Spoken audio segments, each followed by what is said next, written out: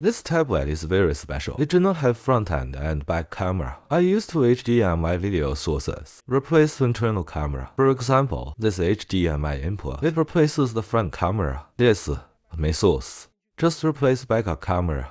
It has a native version of Google Play. That is to say, you can download any app on it.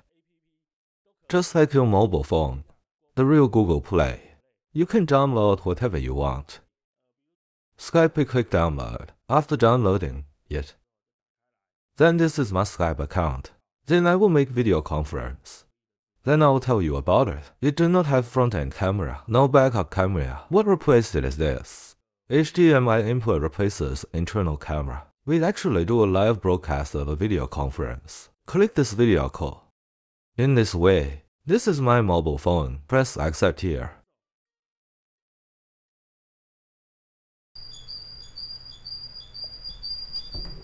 Let's test a few apps. For example, Google Meet. Please download this. Let's open it. Actually, it can be used. Just click on the new live conference. Here you can switch between internal camera. This video comes from this camcorder. From this camcorder. For example, I test the TikTok app. You can do live test here.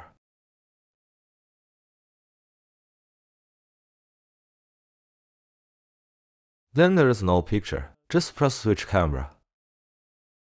This video comes from this camera. You see, TikTok can catch it. Let's try Facebook. This is Facebook. I downloaded it and opened it. Open it and then what? You can do profile live by clicking here. You can do live broadcast here. It can catch video. Let's do that Instagram live. Open it and press add. Then press leave. If there is no screen, press to scroll. Okay, there's a live video. This can also be used for live streaming. Next we will do this 17 live. This can also be opened. Open it like this. Press add. Okay, you can catch the picture even if you look at it. Video comes from this camera. Next, do this YouTube live. YouTube was downloaded from Google Play. After downloading, click here to add go live. Go. Live stream has started. Let's test Shopee live broadcast. Shopee live. I will just download it. Just open it. Then here, do a live test. Click my computer. Then there's a live test here. My live broadcast. Create a live test. Then what's the next step? I also click this to switch camera. Press this switch button and it will appear. Video comes from this camera. Anyway, this HDMI streaming tablet. It connects external HDMI devices. The advantage it emphasizes is that the compatibility of its app is very good. You can download it on Google Play. Download any app you want. Very few apps cannot be used. Just like the Zoom meeting can be used. The other ones I'm currently testing. Almost all video streaming apps can use this. Then if you feel like shouting, this video is too monotonous.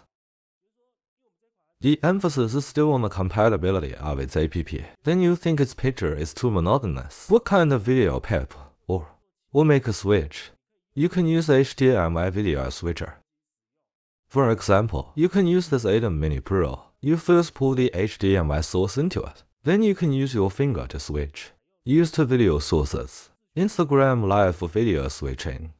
The first video source is the Sony camera. Then the second video source is iPhone mirroring. I'm explaining. Can you share videos from your iPhone? I can use this video switcher. Then make a video switch. Then connect HDMI video switcher. Connect to this special tablet, and then this special tablet we downloaded on Google Play. This native version of Instagram, this app, live broadcast directly on this Instagram app. 这种是在雪中自驾要注意的一些事情。雪中自驾绝对不是像一般平面道路一样。我们给你看一下我在日本的影片，好，打开来，然后呢就可以，这是我实际在雪中自驾的情况。你们看到路是白色的啊，白色表示说啊，那是雪，要特别的注意。What about the switch video switcher? It just made a simple switch and pip. If you want to do something better today, what kind of marquee is this? You can also adjust pip ratio. We'll adjust it back and forth. You can also use your computer to simulate. You had a video before. That video is more in-depth. How to convert your PC OBS. Become a very powerful video switcher. Actually, that's what I'm going to talk about. We can use my mouse to control the switching of this video. Switch on the OBS. I'm switching to the first screen now. Are there any changes? Second screen. The third screen. In this case, I will use PC apps as a multimedia video switcher. Anyway, this is a HDMI streaming tablet. Its purpose: just put your HDMI signal into it, then do a live stream. Then this operation of multimedia. Put it all on the front end. Put it on the front end. You need the front end to process it first, then throw it to my tablet.